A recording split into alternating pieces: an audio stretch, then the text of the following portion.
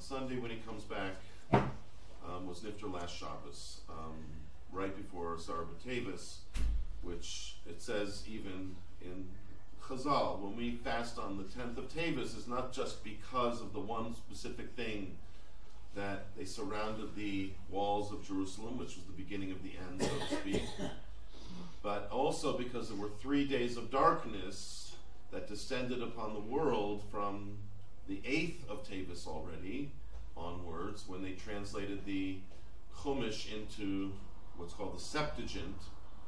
The King Ptolemy, one of the King Ptolemies at least, got 70 elders in different rooms and forced them to translate the Chumash into Greek.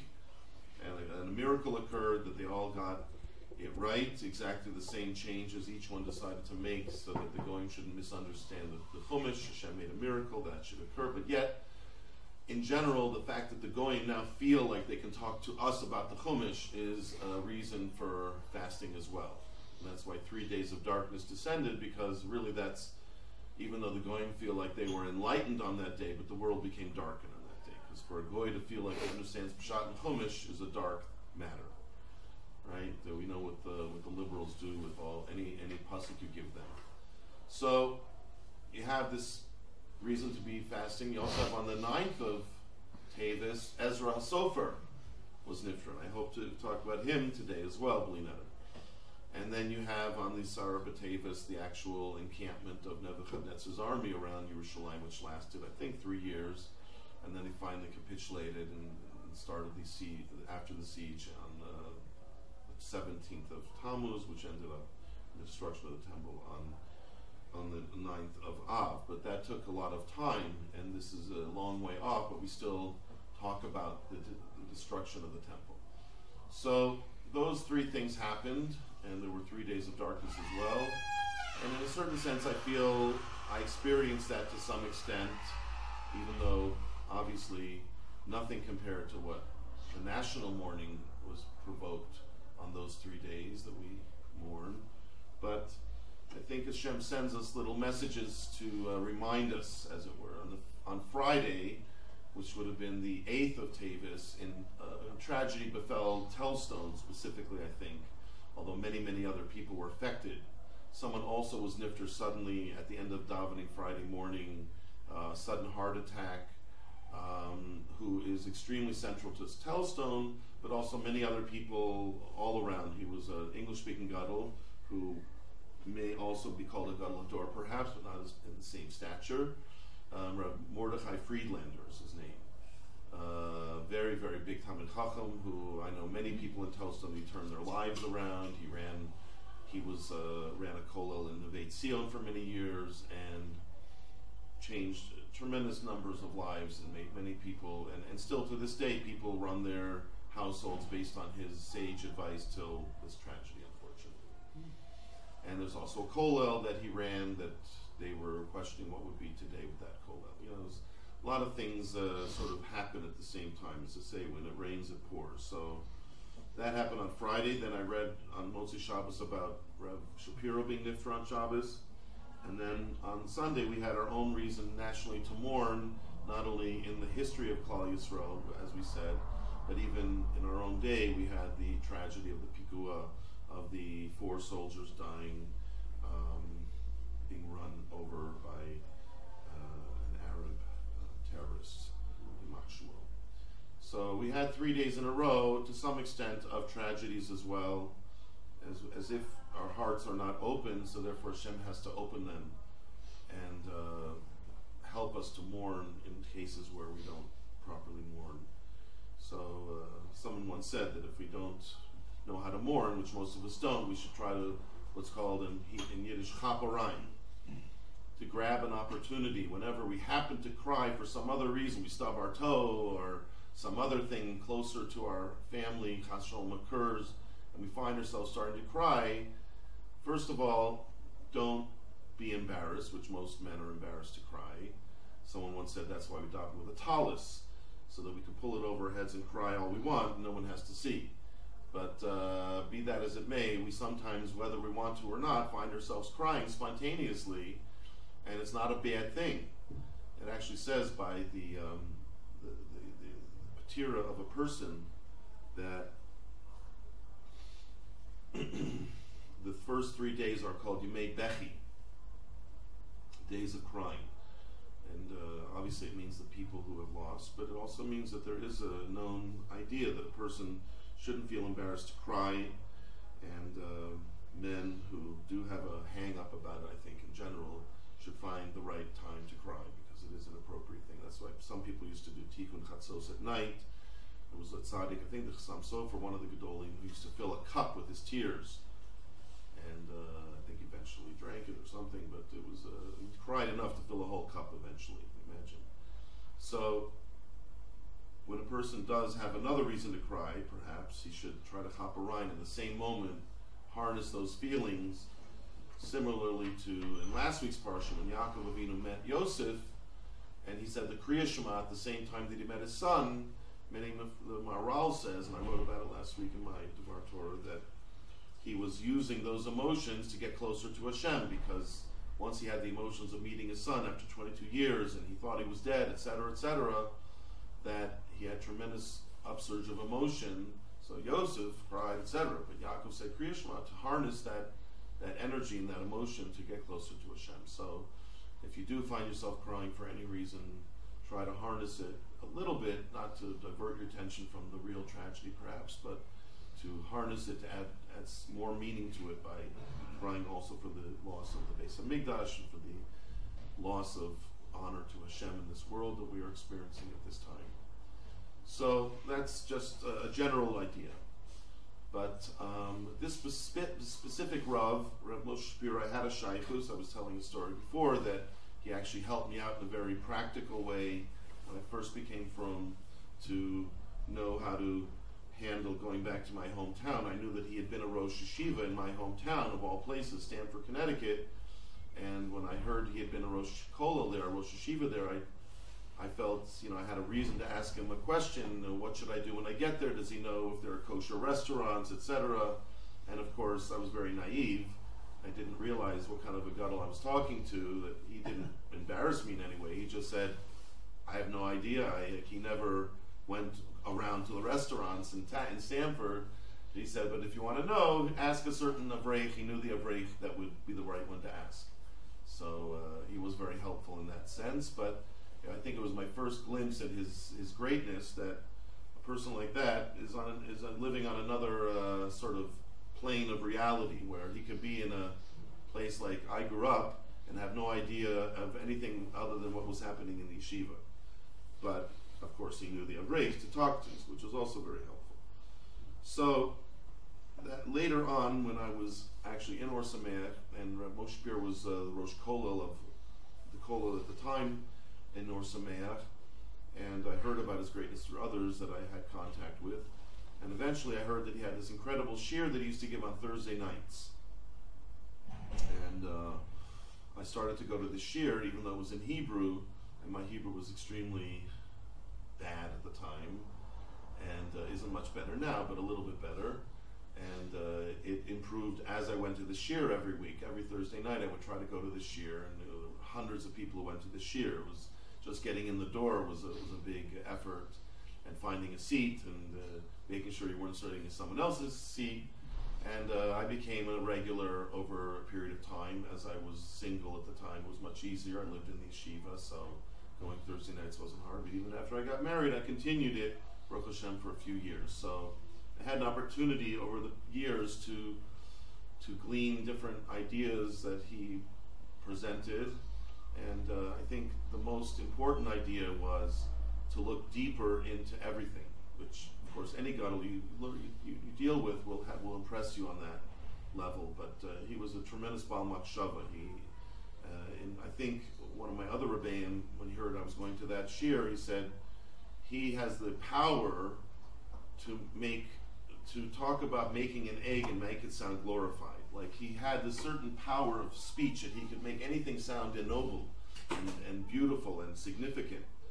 And the truth of the matter is, it wasn't like taking something that was trite and making it out of proportion important, but really to show us that everything that Hashem created is important. And therefore, everything we look at around us is like a window that we could use to come to a greater understanding of Hashem and a greater Amunah. And that's really what I wanted to talk about, the idea of Amunah. I found that to be a thread through which we could possibly see this idea of what he presented to the world that we could glean from and perhaps carry the torch after he's gone. I saw that Rav Edelstein from Panovich, who spoke about Rav Moshe Shapiro in his shmooze this week, mentioned that he was also what's called a Mezakeh Harabi. Mezakeh Harabi means he always tries to help Klal Yisrael in whatever situation he was in. Of course, every Jew tries to do what he can do, but he gave untold, numbers of shiurim. I think it brings to mind Rav Victor Miller, who used to give 40 shiurim a week to different groups. He also apparently gave many, many different shiurim all over Yerushalayim to many different groups on many different topics, including, of course, Kabbalah and so forth, but even on Mishnayos and so on and so forth. And this Thursday night shiur, which is much more famous and got written up and so on and so forth. But he had his hand in almost everything. He had a lot of other chasadim that he did, that, of course, as a leader of Klal Yisrael would have, and many of them weren't known to everyone. But his point, Rav Edelstein's point, was when someone like that is gone, you have to try to fill the gap, to help Klal Yisrael sort of fill that, what's missing, fill up what's missing, to replenish what's missing. So, of course, we will never be able to replenish that gadol, but we have to try, each of us, in whatever way we can. It says when Rav was nifter, for example, 10 of his Talmidim got together and they decided to, each one would do a different great act of Ilui Neshama, of Zecher Ilui Neshama, to take on one particular trait. So out of 10 Talmidim, 10 different traits were carried on by each, 10 different torches were carried. So when he was alive, he carried this one great torch that was made up of many different branches, let's say. They have torches that are made up of many different branches that are twined together, create a big torch. And each one took one twig, as it were, and carried us his own torch, because we can't necessarily do everything that this gadol did, but we can take one thing and carry on. And in general, that is the idea of Ilui Neshama, to try to do one thing that person, or as many as we can, has inspired us to do, and therefore even where he is in the Olam HaEmes, he's getting a lot of reward for that, because he caused you to do that in an indirect way. So Rav Edelstein spoke about that everyone should try to become a Mezakeh Harabi. We should try to do things to help Klal Yisrael in whatever way we can. Obviously, it doesn't necessarily mean we should spend our whole day doing it, but it means in whatever way we think we can do even one more person I could teach a week, or one more gemach I could open, or whatever it is. I'm not saying what it is. It might be helping the yeshiva in some way, shape, or form. Right? The yeshiva is perhaps the greatest form of Zikui Rabi. Not only do we help people here who over the years have gone elsewhere and then spread that, and the ripple effect is there's untold amount of zchus that ends up in Klal Yisrael. But also through even things like this video, which hopefully will be seen by other people, and other things that we do, our newsletter, different things. The yeshiva itself is supposed to be a tremendous platform for Zikui Rabi. And therefore, the more you help the yeshiva, it's also an extension of that. So, I personally felt what I gained from Rav Moshe Shapiro was this idea of Amunah. When his daughter was very, very sick, some say that's why he ended up in America to begin with, because he had to take her to America and all the different medical things that had to be done. But later, when I was actually in the yeshiva here and started going to a shiurim, he was giving us a series of shiurim on the Yud Gimel Ikri, the 13 principles of faith. And it was all supposed to be his chus to help his daughter achieve a refuah shlema, which unfortunately she didn't, but obviously she gets a big chus for it anyways, wherever she is. And the emunah that came out of those 13 principles of faith, which each one is an irreplaceable pillar in our faith in Hashem. So that was my introduction to him. I wouldn't necessarily say I know all of his opinions, etc. But one thing stands out in my mind more than anything, and I thought this could relate to our parsha as well. He once explained the idea of Avram Ivri. We find Avram referred to as Avram Ivri earlier in the Chumash. I spoke about one of my Giver Torah a few months ago, and also even in I think last week or the week before, when the butler of Paro was speaking to Paro about Yosef, he calls him an Ivri. He says he's a nar, Evet, Ivri, and he meant it in a pejorative way, because they looked down on the Jews in those days. But the word Ivri is what related to the modern word Hebrew, and therefore it's something that even today we carry out into our lives, this idea of being an Ivri, even though we call ourselves officially Jews or Yehudim, but Ivri is also part of our, and even Yonah Hanavi, when he was on the boat, and they finally figured out that the whole storm was because of him, and they were about to drown because of him, he had to admit, yes, I'm an Ivri. So Ivri is a way that Jews used to identify themselves or be identified, and it's a strange kind of a name, Ivri. Where does it come from? So officially it comes from the fact that Avram, our forefather, who started this whole clan, he was from the other side of the river. That's the simple understanding of the word Ivri, that he came from the other side of the river. The word for going over the river, even in English, the word over is the same word as the Hebrew word over, to go over to the other side of the river, and therefore, even today, the other side of the river is called Me'aver Liyarden, right? Aver Liyarden. Or you talk about something being Aver Liyam, on the other side of the ocean. So it means on the other side. So officially it meant because he came from Babel, and he was now in the Middle East, in this part of the world, where it's on the other side of the river. You want to say where he's from the other side of the river. But as we know, for a real name to have an effect, it has to do with the essence of a person. So the Chazal say it signifies something more significant. They say that, in a sense, Avram entered a situation where he was on one side of belief in Hashem, and the whole world was on the other side of belief in Hashem. So not a physical river, but kind of the river of Amunah, if you will. So Avram became this kind of torchbearer of the belief in Hashem, and therefore people talked about him as being Avram Ivri, that guy who's like the loner who believes in Hashem. And eventually he wasn't a loner, he got many other converts in his day, as well as having his own family that he built up to become, and we know that there was a large following of Avram even in his day. So it still became our title. Even in the days of Yosef, they still called us Ivri. So what was that all about? So Rav Moshe Shapiro actually said something even more deeper, which is how it can affect each of us in our daily lives. He said we're always in a situation of being in our comfort zone, I'll call it. Today they call it in your comfort zone. And my wife, whoever has visited us has seen many things on our door. She puts on our door everything she finds interesting. And the people who walk in our hallway get caught by the door for sometimes 15, 20 minutes reading everything on the door.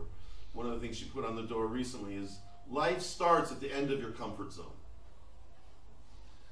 Which, if you think about it, is pretty deep. So, Rav Moshe Shapiro, my understanding, said a similar concept, but of course on a much deeper level. He said, we are always on the verge of finding something else out. It's like today they call it the frontier of medicine, or the frontier of knowledge, or the frontier of man, or like in Star Trek, to go where no man has ever gone before. And being a pioneer, the word, frontier and pioneer, kind of signify this idea, which Americans are very used to. The whole idea of Americans were always going out west and going to a new frontier. When they got finally to California, they had a problem. There was not much left to physically conquer, so they started breaking other frontiers. And today, frontiers are in terms of science and technology and so on and so forth. But as Jews, we know those are insignificant frontiers. The real frontiers are the spiritual frontiers. And therefore, we've always respected people who went beyond their comfort zone, and they did for others, as we said with Rav Moshe Shapiro, he had many untold acts of chesed.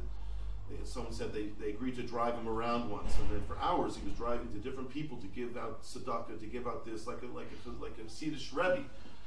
And that's how every great leader is. And we respect them very much for all of that private chesed that they do. But it's always going beyond. It happened to the Vilna Gaon. He only slept 2 hours a day, right? In half-hour intervals, 4 half-hour intervals. He went way beyond his comfort zone, and he became the Vilna Gaon. And we're constantly being challenged to go beyond our comfort zone, constantly being challenged to get up for davening, to go to davening, to daven right, and everything we did here in the yeshiva, to read everything correctly and to understand everything correctly. And I always try to challenge you to go out and to disseminate that. Pick someone in your community to go out and disseminate to you. So who am I? I can't teach. I can only learn. But that also, we were taught at a young age to even teach when you're not that advanced. That's something we should get used to. And we'll have to do it when Mashiach comes, because everyone's going to want to know Torah then. Can you imagine everyone in the world that you know coming to somebody that they know who knows Torah and asking them to teach them? So how many people are going to come to you and ask you to teach them? Actually, once happened to me in the street. I was walking in Nachalot once, and this kid comes up and asks me, because he saw me with a hat, whatever, and I'm sure it happened to everyone once in a while. They ask you a question. Why does this happen? Why does that happen? Why do we do this? Why do we do that? So this is something going beyond our comfort zone. So this is why we're also called Ivri. We go beyond, to the other side, beyond where we are used to being.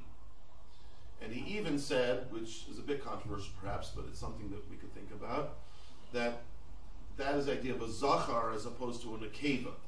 That a zachar is the idea of remembering, and it's also the impetus to act. Like when you remember something, you go and you do it.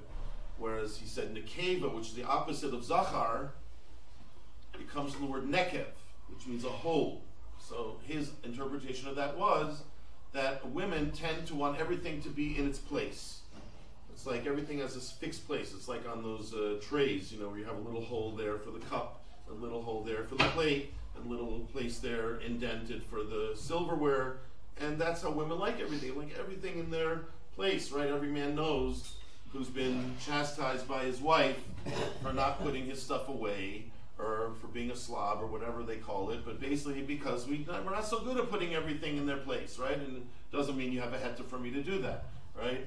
They say the Alter from Kelm used to teach his students to be very careful to keep a tidy room, etc. Right? It's a part of having an orderly mind is having an orderly room.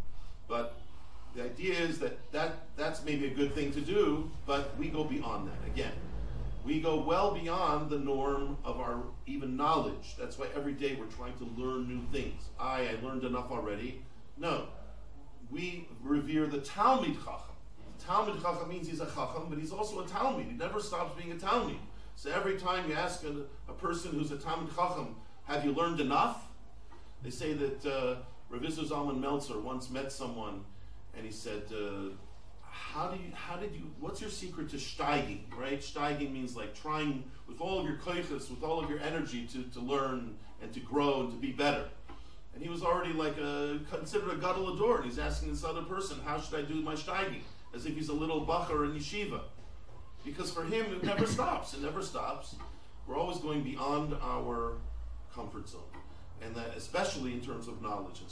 And also our Maisim Tovim, if we're used to doing X, so try to add one more thing, not to necessarily add 100 things at once.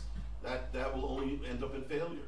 But to constantly be aware, like it says, Torah learning is compared to a person who owns a store. He knows all of his merchandise, right? You ask a guy who owns a store, so far you're selling how many items? 100. You have 100 items in your store. You know them all and everything like that, which is part of learning, knowing what you have, knowing you're learning.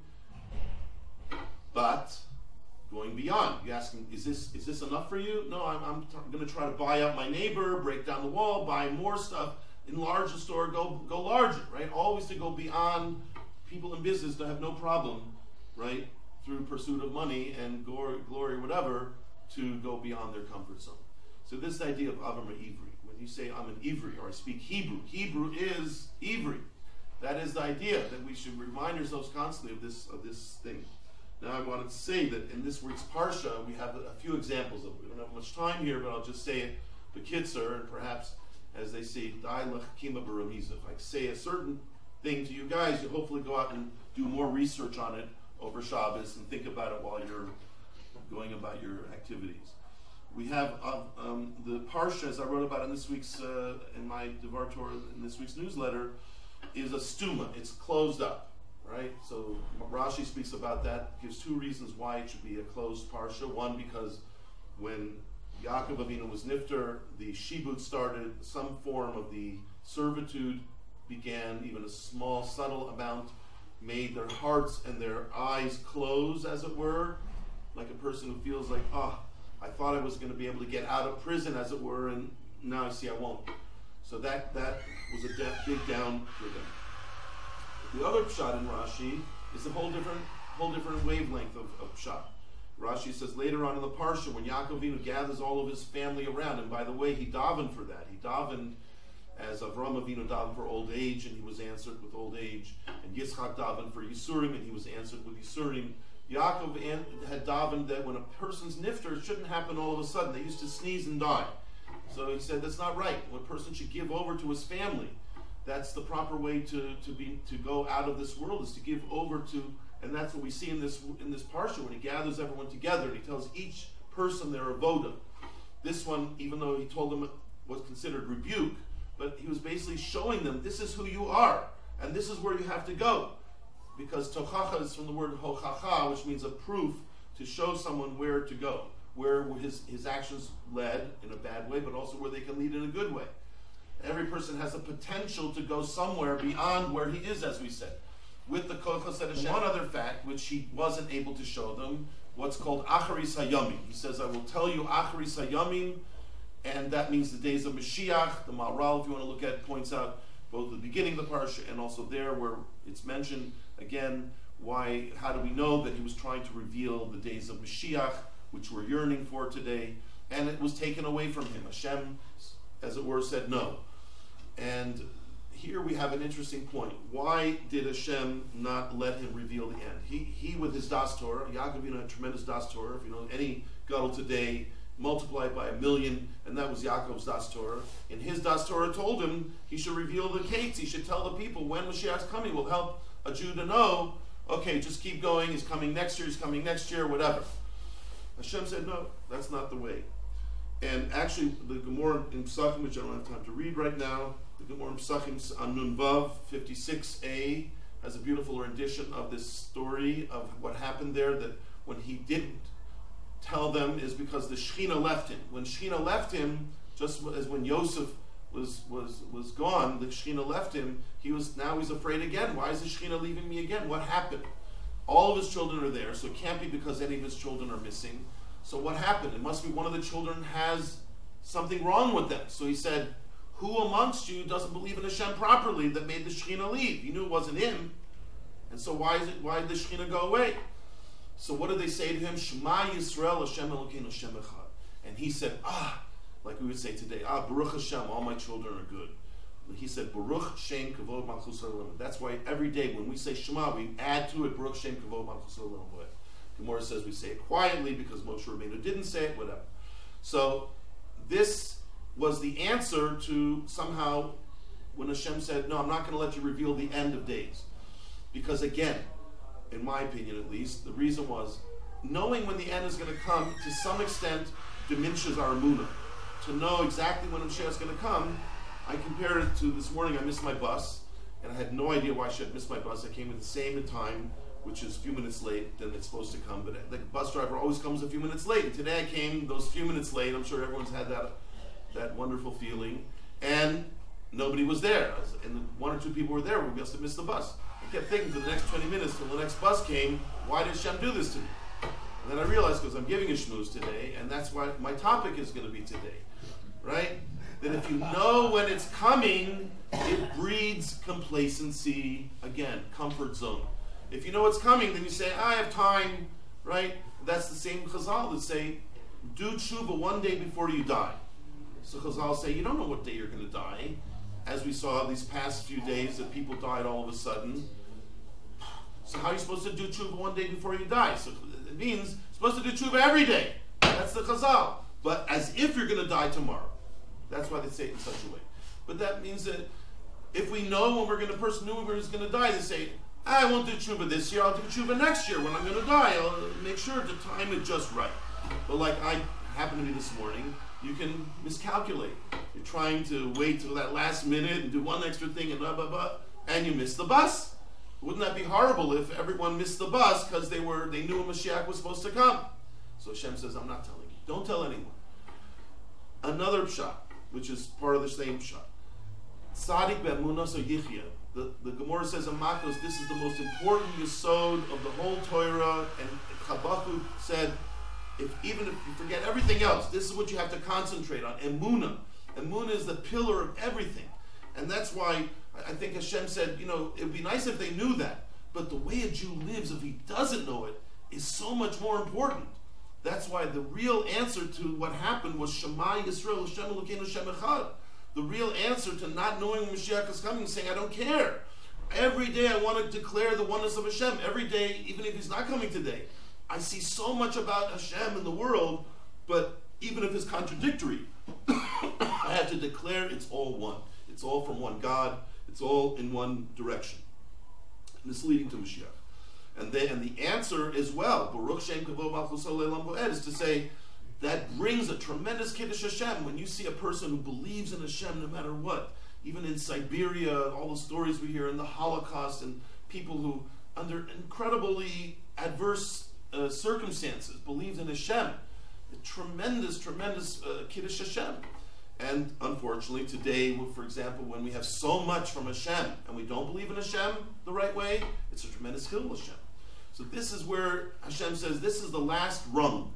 This is where you have to steig. This is where you now have to go beyond Avar Ma'ivri, go beyond your comfort zone in Emunah. Emunah is the last frontier. This is where we have to try in our own selves to improve our Emunah, and also the people around us. We know so many people who, even if they're believing Jews, we found out today that not everybody asks you, does everyone know the Yud Gimel Ikrim? If you don't know the 13 principles of faith of the Rambam, the Brisker Rav said you don't get into Olam Haba. That's scary, right? Now perhaps everyone does believe it just intuitively, or without actually having learned it. But why take the chance? As Rav Moshe Shapiro said, let's talk about it in depth, right? So maybe we should start a share over here. But the point being that each person on their own should work on their emunah, and also the people around them. Take a few people around you, your own family, just a little bit here, a little bit there. Speak about emunah. Say even Rav Shach sometimes would sit for hours in the yeshiva, and they realized he'd been thinking in emunah and things that had to do with emunah. That's why it had such an incredible effect on people. And the Chavos Chaim as well. Chavos Chaim as well used to speak about Olam Haba. They said when you heard the Chavos Chaim speak about Olam Haba, you felt like he's speaking about right there, the next room. Yeah, right there, it's right there. You felt it was right there, according to him. And that's how we should project. We should be able to project to people around us. Of course, we can't do it on their level. But on some level, we should try to shout Shema Yisrael Hashem Elokeinu Hashem Echad, to evoke a Baruch Hashem Kavod Malchus Olam Bo'ed from those around us.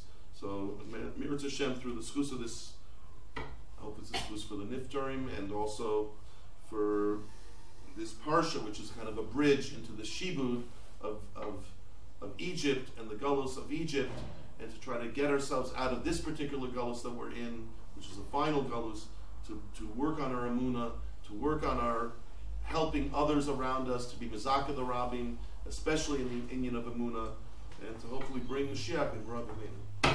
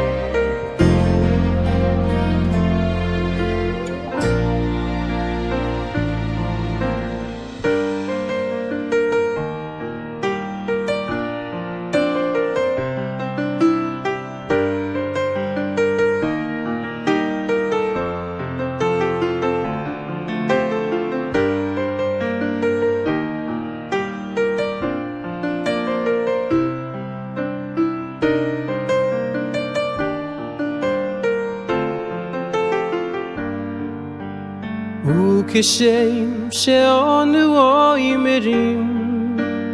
אומרים לפניך שאנו אומרים שירה באוילום הזה אומרים לפניך שירה באוילום הזה כשם שאנו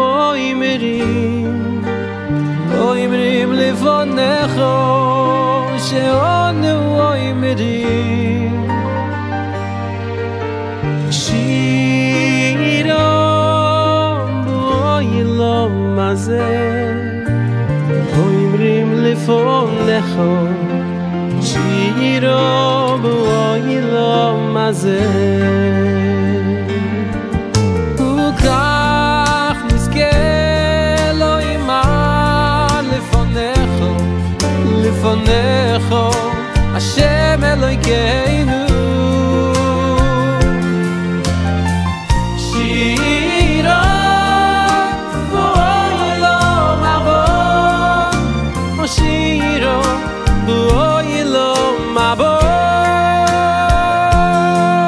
וכך נזכה לא אימן לפניך השם אלוהינו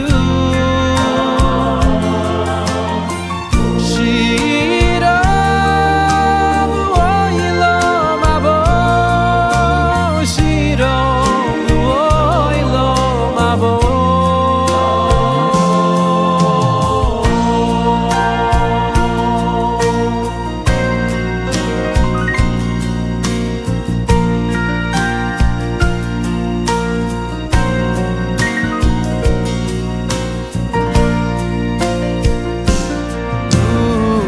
כשם שאנו אומרים לפניך שאנו אומרים שירה באוילום הזה אומרים לפניך שירה באוילום הזה כשם שאנו אומרים לפניך שאנו אומרים שירה באוילום הזה אומרים לפניך שירה באוילום הזה